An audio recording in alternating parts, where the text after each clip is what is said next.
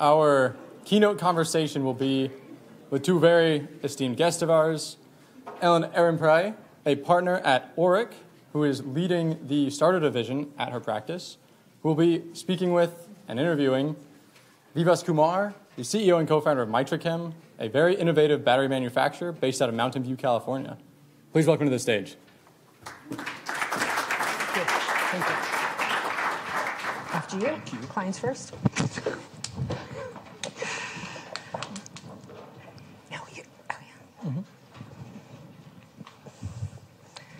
Well, hi, everyone.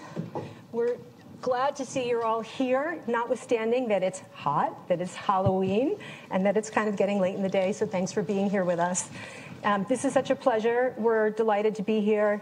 Thank you to everybody here at Berkeley for inviting us and giving us the opportunity to have this conversation with you. I have the great pleasure of not only knowing Vivas personally, but being counsel to Mitra Chem, and actually having been counsel since its formation. Vivas, I thought it would be a good starting point to maybe talk a little bit about how you arrived at a decision to spend your career focused in the battery materials space, and maybe a few words about Mitra Chem. Yeah, sure. And first, Ellen, you're a very busy person. Thanks for taking the opportunity to come and interview me. Only because this means I didn't have to make slides, right? I can just talk to all of you. But no, what Ellen is saying is true. She's known me since the foundation of this company. It was about 3 years ago now that Mitra Chem as a company began in earnest when I was a graduate student myself at the other university in the Bay Area. And sorry, but I was sitting in the same seats as many of you are now as a graduate student. My previous career, however, had been in this space, so it wasn't that I just woke up one day and decided that I wanted to do battery materials. As a matter of fact, our family business in India, where I come from, has been a chemicals business, and it's been active for decades and decades at this point. My parents have worked in the oil and gas industry for 40 years, and I've lived all over the world due to that. And so for me, doing something in chemicals, doing something in energy, it was a calling. It was something that was inevitable, if you ask me, having studied engineering myself. And before I went to graduate school, I worked at Tesla at a very formative time in the company's trajectory, right? A company where Ellen has also been involved for a couple of decades of her own. This is a company that has defined electrification in the transportation space, but it's caused a revolution in multiple other industries, namely the topic for today's discussion in lithium-ion batteries. So I was the senior manager for battery supply chain over there, and another one of my senior managers who I worked closely with was Max Kirchner-Lenhoff, who's over here, who's a senior executive at Mitra Chem today, and he's a Berkeley alum, so he made the right choice in what school to go to in the Bay Area. And at the time, the Tesla Model 3 had not even come out yet. And only then was the world transitioning away from EVs being a premium product to being a mass market product. And as a result, the supply chains needed for batteries were also growing. So after having seen that tremendous growth in the time that I was there, I realized that there was an opportunity that was unfulfilled in multiple different problems that were yet to be solved in the battery supply chain. So I started Mitra Chem to tackle 3 of those problems. The first is speed, using an in-house AI advantage to significantly reduce the design-build test cycle time to bring a battery materials product from lab to market. The second is a focus on iron-rich battery materials, which are safer, they're cheaper, they originate from cleaner supply chains than your traditional Western nickel-rich solutions. And finally, it's building manufacturing scale in the USA to offset the overt geopolitical dependence that we have on assets for manufacturing in China, and which will be the prevailing topic of conversation for today, to be Inflation Reduction Act compliant. Yeah. So let's get into that a little bit. There are estimates that suggest that we're going to need 300 net new mines to go online in order to meet battery demand just in the EV space alone. And a 20 to 40 times increase in our current capacity of critical minerals to stave off more than a 1.5 to 2 Celsius degree rise in global temperatures. So clearly a hot demand for critical minerals. The Inflation Reduction Act has obviously been an accelerant in creating additional demand, but there's a mismatch between the acceleration of demand and the supply of critical minerals to fuel the growth that we're all hoping we can achieve to combat climate change. How are you experiencing, as the leader and CEO of an early stage startup company, the impacts of the Inflation Reduction Act? What do you see as the pros and the cons for a company like yours? Well, when you throw out a stat like 300 net new mines are needed for critical minerals in the battery space, to put that into context, in the history of the Industrial Revolution, there has never been demand growth this fast in any minerals, ever. And mining as an industry is thousands and thousands of years old. It's one of the oldest industries out there.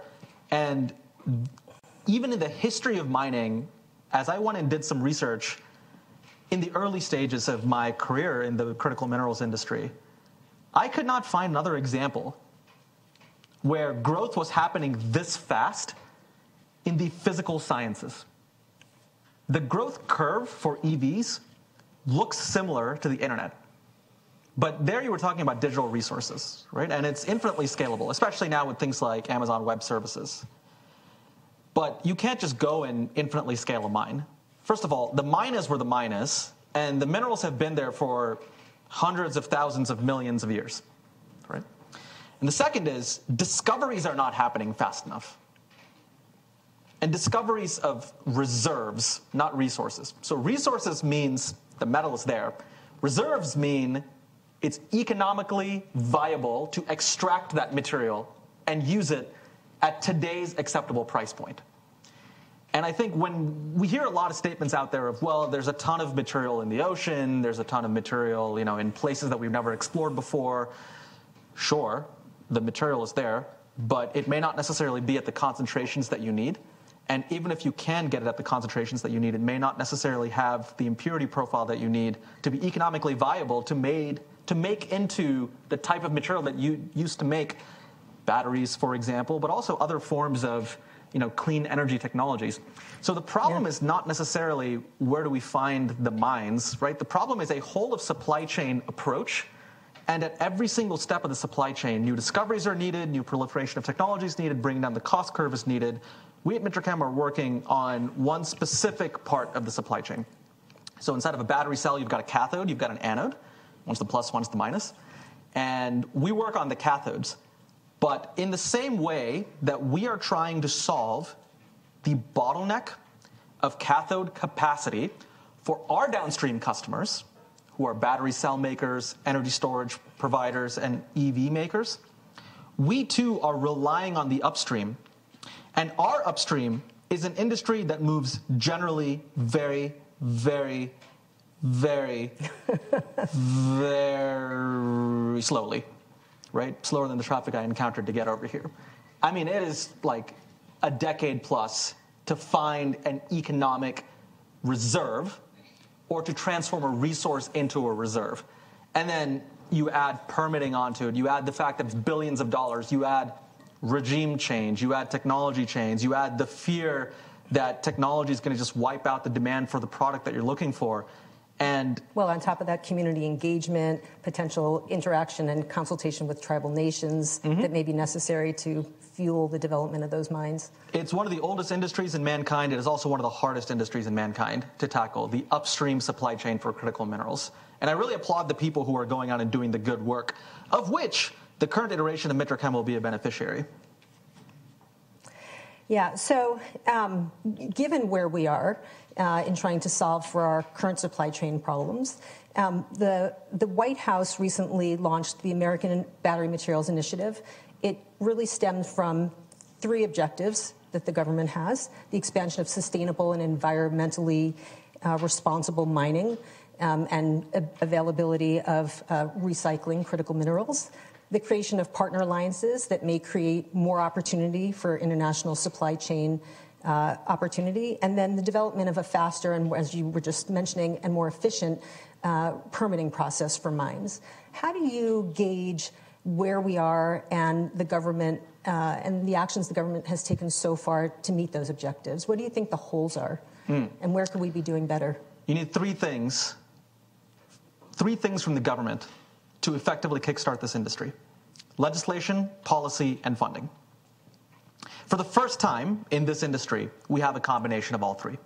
So, Ellen, what you gave was a great example of policy. Legislation, Inflation Reduction Act is a great example.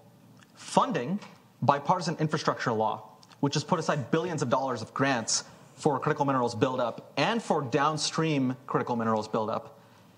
This is the most comprehensive government effort we have seen to tackle this specific issue. If and when the United States succeeds on this, it will be on the league of some of the other huge infrastructure buildup we've had in this country, like the space race, the national highway system, building the internet, building global GPS. That is the level of consequential nature that we're talking about over here. However, if you ask me, it is still not happening fast enough. Why? Because once again, we're talking about a mismatch where the downstream EVs are growing at 25 to 30% per year in terms of consumption. Every single electric vehicle that comes off an assembly line has a buyer today. Every single one. Even if you doubled output, there would still be a buyer and there'd still be demand. The upstream is just not keeping up, but it's not their fault. So what can be done to go faster other than the policy and the legislation and the funding? Well, more policy, less legislation, and more funding. But the funding needs to be dispersed faster. So this is the other issue. In order for government-related financing to be consequential for the upstream supply chain, there are so many hurdles that one has to jump through, right, at the federal level. And if you compare that to other countries where resources are the lifeblood of the country, everything gets put aside to get resources projects up and running. So what the Inflation Reduction Act tried to do was to create a walled garden around the United States and around some of the ally nations with whom the United States has a free trade agreement right now, to jumpstart the domestic industry growth by creating more addressable demand that cannot get supply sources that exist today, namely from China. The demand is there, though. We're solving the wrong problem. If we keep trying to incentivize demand, there's nothing more that we can do. We need to incentivize more supply. And I think you hit it spot on, Ellen. Yeah. Well, and there's a natural tension to some extent between the focus of the Inflation Reduction Act on the U.S. and its free trade partners and our more historical approach to multinationalism. And that tension is there's going to have to be a break, right? Because in order for us to solve the supply side, we have to figure out where we're going to be able to source these critical minerals to be able to fuel and continue the growth that we clearly need to drive to transition us away from traditional fossil fuels. Yep. Right. I mean, that just has to be a priority. How are you, as you think about where you are today, leading a young startup company, and where you were when you were at Tesla, working at a very different global company. What are the differences in how you think about, for someone in your position today versus someone at a global company? What are the opportunities that the Inflation Reduction Act either affords or doesn't afford in those two different positions? Right, really different. It looks really different depending on where you are in the value chain. Well, let me correct one misconception over here. Tesla at the time was an absolute nobody, right? Well, give credit to Elon. Like, what they've done is amazing, and the rest of the team as well. Back in 2016, we were going and chasing suppliers to try to get them to build capacity for us. They just had no interest. I mean, they had well-established customers that had been buying from them for decades, specialty chemicals products that were applicable to markets outside of electric vehicles. And what they saw was this crazy guy in California, right, promising this big vision. And chemicals companies are very conservative, right? Mining companies are very conservative. They're not going to bet on the new technology trend that easily.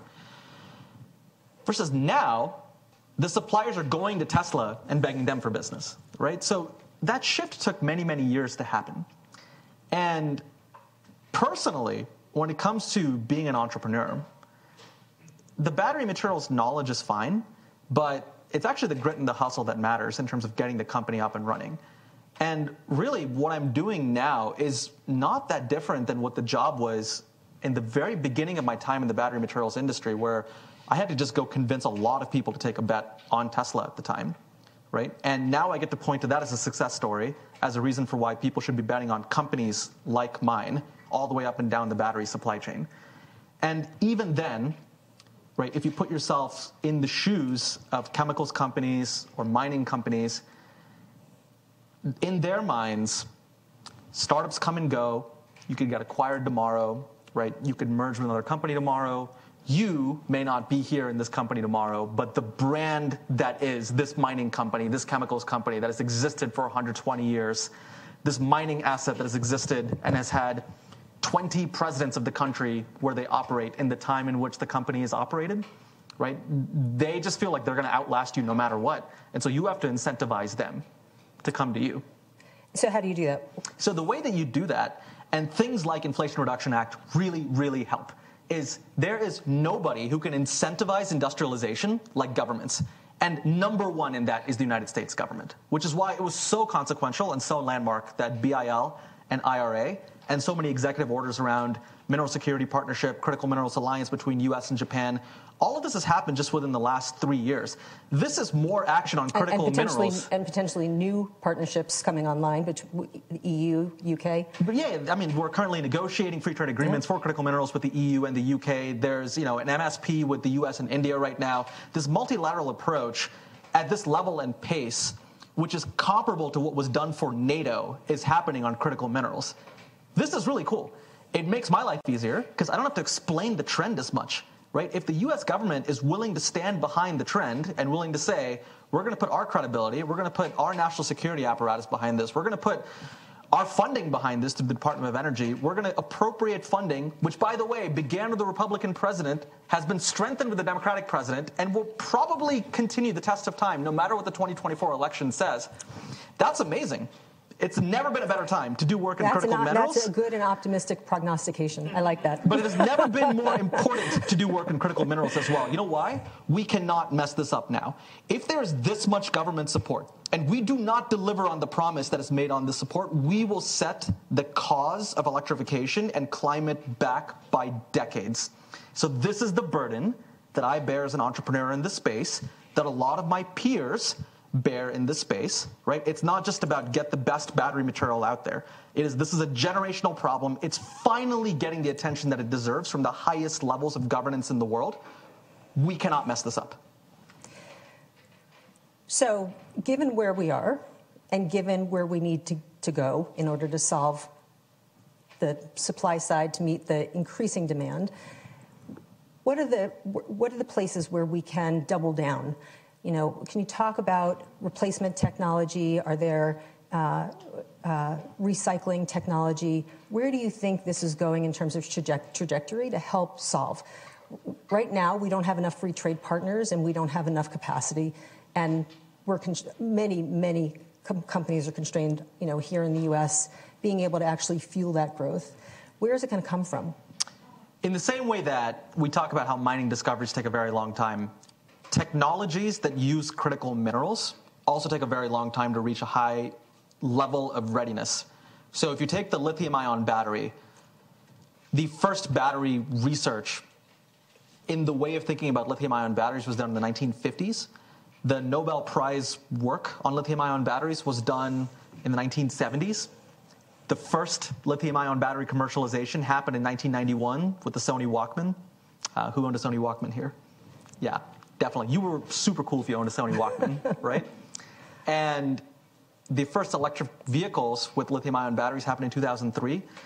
And here we are today. Lithium-ion batteries have reached a level of maturity to where you're not going to get blank stares if you talk about betting behind lithium-ion batteries as the platform technology for energy storage. So for some other technology to come and just suddenly replace lithium ions, it's going to have to go through a similar learning curve as lithium-ion batteries have gone through. It doesn't have to be 70 years, right? Like the pace of technology growth is such that we want those cycles to shorten and shorten. But we're not seeing anything that's just going to come through and crush lithium-ion batteries as the platform technology for energy storage in the short term. There are other manifestations of batteries as energy storage platforms, right? You can always argue about solid state versus conventional lithium ion. You can argue about, graphite anode versus silicon anode. But these are all tiny problems as compared to the major problem of how do you feed the tremendous demand for critical minerals for lithium-ion batteries as they are today, which are going to be hard to replace. Okay, so let's just establish that as a basis. We need to live with the lithium-ion batteries. So now let's take a more optimistic view, Ellen. Right? How do you actually solve this problem?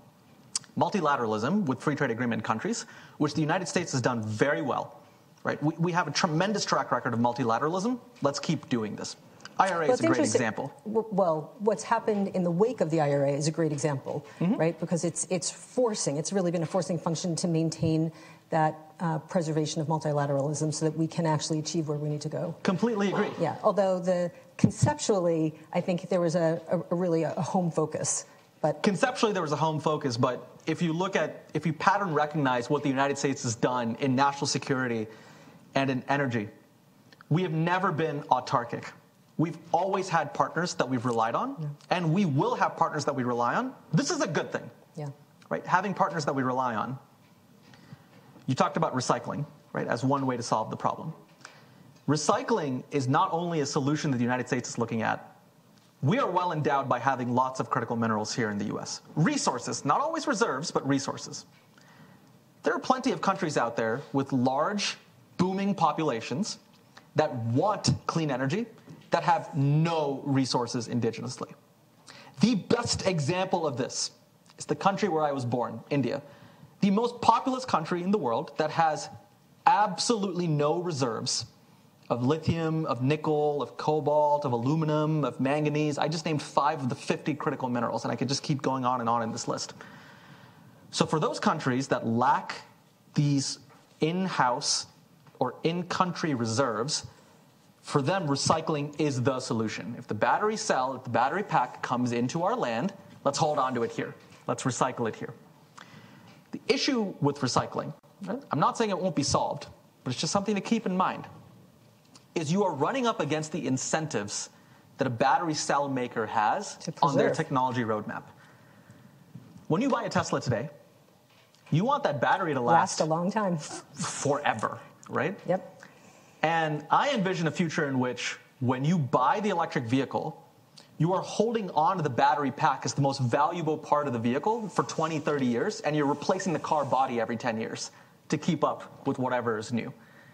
That's diametrically opposed to having a large input feedstock of battery cells coming in for recycling, right? So that's just an issue that recyclers have to contend with. And the second issue that we need to think about is even when a battery reaches end of life, it doesn't mean the battery is just dead. It just means that it's no longer fit for the purpose, for the application in which it was first made. So what we see happening in China, which is the global leader in many parts of the battery supply chain, including in recycling, is the downcycling market is really taking off. So battery cells, battery packs that were used for automotive functions are then being used at the end of their life for energy storage. Once they're done in that energy storage function, they're going to an even longer duration storage.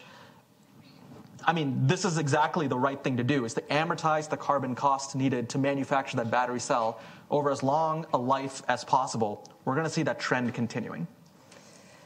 So given that, where do you see things going for those parts of the world, developing nations that have this critical need and can't get capacity? Where do you see the conversation going around the fairness of that? We also see right now, this is where multilateralism comes in, right? So defense pacts are usually where multilateralism first begins. And I'll just take the example of India again, right? Because I brought up that they don't have indigenous resources over here. They didn't have indigenous resources for oil instead, but they did a great job of multilateralism in terms of building their own energy security in-house, right? And now the world's most efficient petrochemical refinery, the world's most efficient, is in India. And they have been able to keep up their multilateral relationships for oil in the 75 years that that country has existed.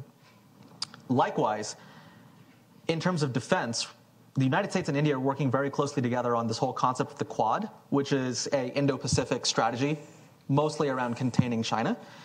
And what that means is it's going to be the start of many such partnerships that India will have with other countries that are very resource-rich, right? Australia is a good example. Canada is a good example. The United States is a good example, all of which are thinking about defense partnerships with India. Outside of India, if you think about Southeast Asia, for example, they're doing the opposite, right? Southeast Asia is thinking, so Vietnam, Philippines, Thailand, Singapore, these are also countries that may not necessarily have the resources and reserves, but they're looking more to China as being the country with whom they can strengthen their trading ties so that they can have access to clean energy technologies. So the interception of the U.S. multilateral approach and the desire for populations to uplift themselves out of poverty by taking advantage of the relentless march of energy costs to $0 over time, and by having access to the clean supply chains, it doesn't always map cleanly. China will be a force in this, and there will be certain countries that align their multilateral approaches towards China and not towards the United States. It's the reality of the world in which we live. We are better placed by recognizing it now. We are also better placed, by the way, by recognizing, once again, Chinese companies are the best companies in the battery supply chain. We can learn a lot from those companies. Yeah, so thinking about that and taking it one step further, thinking about what the world is going to look like, there are lots of factors that play into risk assessment. As a company is thinking about how to source, they have to think about risk mitigation and how to have downside planning scenarios. That could be geopolitical. It could be change of administration. There could be lots of things that impact what the landscape looks like. How should companies think about weighing cost of resources, risk mitigation, and what the strategy should be? I'll give you an ugly example of this that recently played out, is the Russia-Ukraine war. So Russia is the world's lowest cost producer and one of the largest producers of nickel. When sanctions began 20 months ago now, the London Metal Exchange price of nickel went all over the place. And Western buyers of nickel, especially those that were looking at nickel for battery cell supply chain, had a really hard time, which hastened their move towards lithium iron phosphate, lithium manganese iron phosphate. Being an iron-rich cathode company, it's good for me, right? But now what we see happening is the situation for nickel has gotten so desperate that you do have Western trading firms trying to circumvent the sanctions using an army of lobbyists and lawyers to try to get their hands on Russian nickel, Russian aluminum, because it is the lowest cost, the best assets in the world. This has always been the problem with mining. In every other economic resource since the beginning of time, you can move those resources at a certain cost.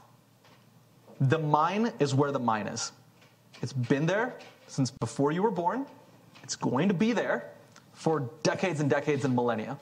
You have to work with whatever jurisdiction is overseeing that mine. And a lot of times you just don't have a choice. Like it is very easy to sit here and pontificate on we should never touch Russian nickel, right? Now, of course, being iron rich, I just stray away from that debate completely. But there's many companies out there where if they do not have access to those resources, that company will fail. That company will fail. All the suppliers that depend on that company will fail. All the people who depend on jobs at that company will be out of a job. It is a very difficult decision to make. And so these complex geopolitics and the complex changes of geopolitics that seem to happen in many resource-rich countries, it's just something that we have to contend with, especially when we think about critical minerals.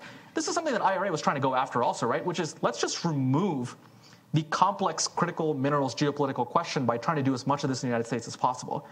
I'll tell you what else, Ellen. We have a great example of this successfully working. Fracking in oil and gas. We are no longer dependent on oil and gas from foreign adversarial nations. Right? It took 25 years of work on fracking to get there, but it was a combination of policy, legislation, and funding, and frankly, a couple of hot wars that sparked that to happen. So if you give a long enough time span, the desire for the United States to be critical minerals independent or to take a multilateral approach towards critical minerals is definitely possible. But the time span is a lot longer than some people like. Yeah, well, there are so many facets of making that process more expedient, right? Getting new mines online is enormously complicated. process laden with regulatory, legislative, compliance issues. So many factors, lots and lots of factors within communities, environmental factors. There's, a whole host of laws that have to be complied with, even to just get into the permitting process. So it's going to be a long time, I think. And unfortunately, given where we are in Washington, I don't know how facile our legislators are going to be with coming up with solutions that are fast enough to meet our need. Absolutely. I mean, look, we're sitting here in Silicon Valley. We're dreaming the future. We're inventing new technologies. We're bringing these technologies out to market. But the real game for critical minerals is played in Washington. Yeah. I think there's never been a more consequential election for climate and for critical minerals than 2024. Because the question that everybody has on their minds, those who are industry insiders and those who are observing from afar the Inflation Reduction Act with skepticism, right, is this law, is the policy, the legislation, and the funding going to survive whatever might happen in the 2024 election? Right? Regardless of whomever is the person that wins the presidency, it's a question of where will the Congress go, and where will that be in conjunction with the president, and what will the messaging around Inflation Reduction Act be? So I'll give you another example of this myself. Right? I've had a great time in Washington, D.C., speaking with senators, speaking with congresspeople, speaking with DOE staffers. In general, there's broad alignment that we need these programs for critical minerals to last no matter what the political wind should be. Because on one hand, it's energy independence, which both sides can get behind. On the other hand, it's job creation, which both sides can get behind. I mean, this is one of those rare things, and the thing that nobody else will tell you, but if you ask them enough, they will tell you. It's U.S. strategic positioning against China, which both parties can really get behind. This is the thesis. Let's see if it's true, right? No matter who wins in 2024 for presidency or Congress, let's see what the continuity of this bill is, because the entire industry hinges on the continuity of this bill. The critical minerals industry, the electrification thesis, hinges on the continuity of the policy, legislation, and funding from the last 5 years. Yeah. I mean, the auto industry alone is putting tremendous pressure on our legislature.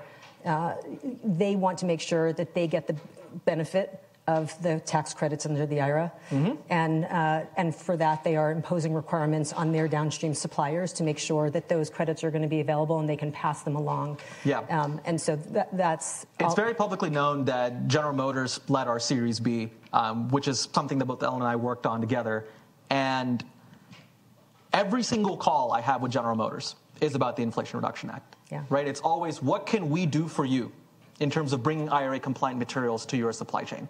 I know this is the same conversation they're having with every one of their suppliers. Yeah, absolutely. And it's not just GM. It's everyone, every car manufacturer. Absolutely right. Yeah. So I know we're over time, but I thought maybe we could open it up for some questions and see if folks have questions. And let us know. I don't know whoever is running the show. Let us know if we are out of time. But if there's still a few minutes, we're happy to open up for questions. Thank you for joining us. So my name is Arno. I'm a second year MBA and BERC co-president. So I understand there are a lot of new battery technologies emerging right now. Yours, iron-based. There's also lithium metal, sodium ion. Do you think at the end of the race, this technology race, there will be one winner with the best technology and all the other companies losing the game, or there will be a mix of good technologies, each of them sharing, having a market share?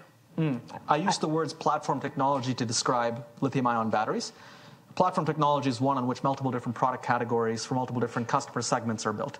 So, for example, what you use in a mass-market EV may not be necessarily what you use in long-duration energy storage. What you use for medium-duty trucking may not necessarily be what you use for long-distance trucking. What you use for a U.S. mass-market customer who wants as long a range as possible may not be what you use for a Chinese mass-market customer who doesn't care about range but cares a lot more about cost, right? It may not be the same as what you use in India, where somebody cares a lot more about operating temperature conditions rather than any of the other factors that I just mentioned, right? Also cost.